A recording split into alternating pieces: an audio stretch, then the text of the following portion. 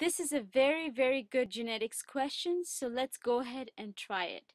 So this question says, a 27-year-old woman comes to the physician because of concerns that she is a carrier of an immunodeficiency syndrome. Her maternal uncle and a male cousin died early in life from complications of an immunodeficiency syndrome. They're not saying of the immunodeficiency syndrome, of an immunodeficiency syndrome. So let's not jump to the conclusion that it's the same disease, okay? But that could be a possibility. And since she's talked about a maternal uncle and a cousin, I'm thinking this is an X-linked disease, or it could be an X-linked disease. She would like to know if she's a carrier of the abnormal gene. Okay, the gene causing the syndrome is absolutely linked to HIND3 polymorphism. Polymorphism meaning there can be more than one form, right? Two alleles could be different on the X chromosome, which can be detected genomic DNA using a radioactive probe.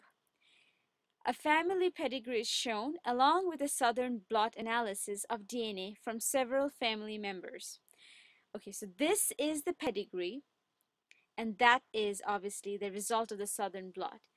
Now the question is right here. The question says that based on these data, which of the following is the probability that 3,2 is a carrier, meaning 3,2 is a carrier. So we have to find out if this is our patient, if she is a carrier of the disease, and there is an arrow. So just because there is no, it's not dark or anything, just don't, jump to the conclusion that she might not be a carrier of the disease. This is just, this is like a question mark here. Find out if she's a carrier or not. And then we have to find the probability of her being a carrier. Is it 100%, 50%, 33%, 25%, or 0%? Okay, so first of all, they already told us that this is an X-linked disease with HIND3 polymorphism or HIND3 polymorphism, whichever way you want to say it. So let's ignore the southern blot for a second, okay? We're going to go at, this is the first generation. We have the father and the mother, and they made 3 offspring, 1 son and 2 daughters. And we can see that the son had the disease, okay? And the son has how many chromosomes? X and Y, right? So the X chromosome in this son had the disease. So the X must have had come from the mother, or 1,2. So the 1,2 must have been the carrier. So I'm going to draw this here again. So we have the father here. Actually, let's go to the next page.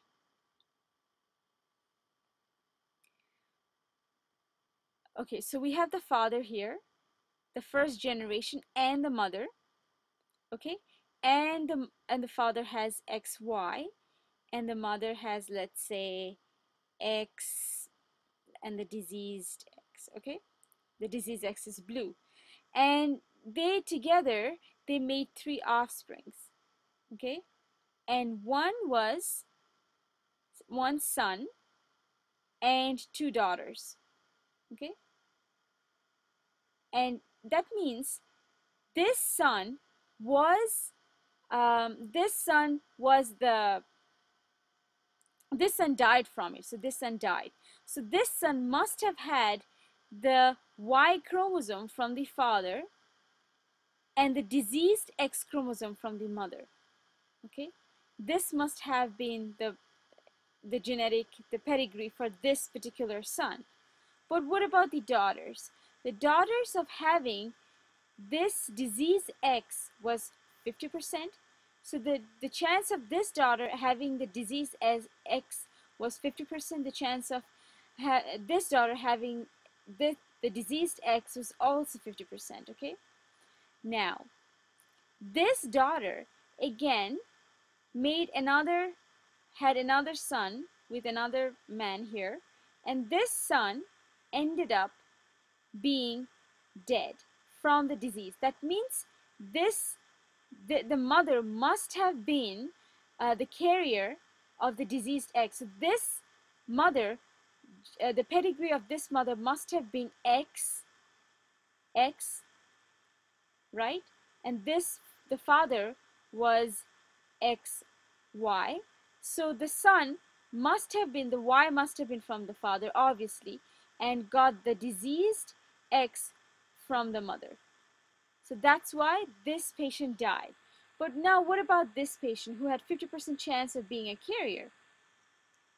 What this lady did, she mated with a guy and they had 3 children, okay? One was a daughter, and this is our patient of interest, and 2 sons, okay?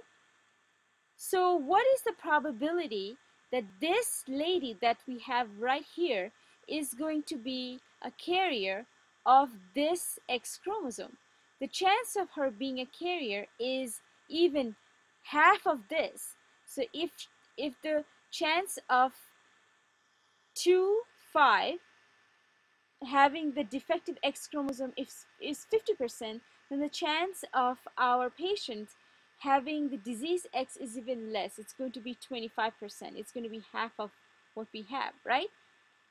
So this is one interpretation, but we don't stop there. There's also a southern blot of the polymorphism.